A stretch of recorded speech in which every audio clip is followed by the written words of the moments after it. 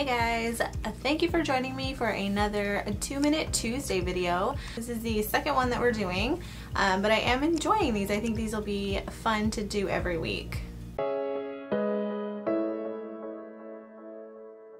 Today's question comes up as a follow-up question to a video I posted last Wednesday. It was a video about how to price your photography. So I posted in a few Facebook groups. In one group, I got a great question about shooting for free. So the question is if it's ever okay to shoot for free. They understood that, how I feel about lower end shooting, but they wanted to know very specifically if shooting for free while you're building your portfolio is ever okay. So let's talk about that now.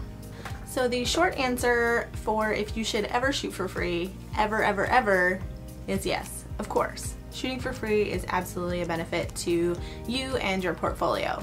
However, the long answer is only if it's something that's going to benefit you, you should shoot for free. So if you are building your portfolio and you have this wonderful idea and it's something you've been wanting to shoot, do a model call, shoot that session for free because it is something that you want to shoot. What is not okay and what will actually end up hurting your business is if you just shoot for free. If there's no rhyme or reason behind it, if you are just out there saying, I shoot for free because I'm learning, and there's no benefit in it. Sure, your portfolio is going to be filled with lots of photos, but are these photos going to be the photos that you want to represent your business?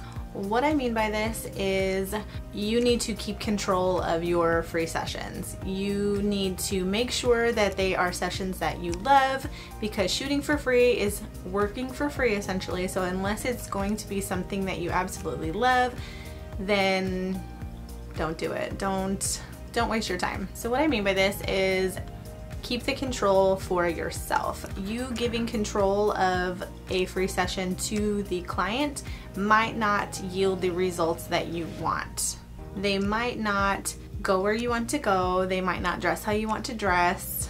There's too much control given to someone else. So it ends up being just another shoot. If it's something that comes from you and it's your idea, and it's really your ideal client and your ideal look for these photos is what you want to photograph, then that's what you need to do.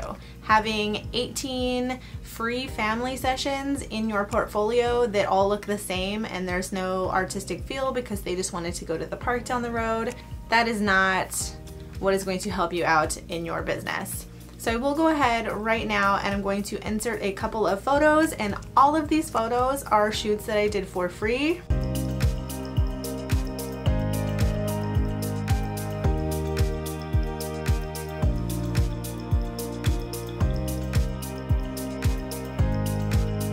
Most of the time when I do a free shoot, they are my favorite. Whether it's just I need to photograph this dress, find a model, let's go. Whether there's a location I want to try, so hey, is there a family out there who wants to go with me and I'll give you free photos. The number one thing is to just make sure that you are getting something out of your free shoot. Make sure that it makes your heart happy, make sure it's what you want to do, and don't learn the hard way that when something is free, people will try to take over, and that is not how you want to structure your sessions. All right, that I hope answered that question. If you have any follow-up to that, go ahead and leave them in the comments. Please give this video a thumbs up and don't forget to subscribe and hit the little bell so you get notified with all of my future videos. I will see you next time for another 2-Minute Tuesday. Bye!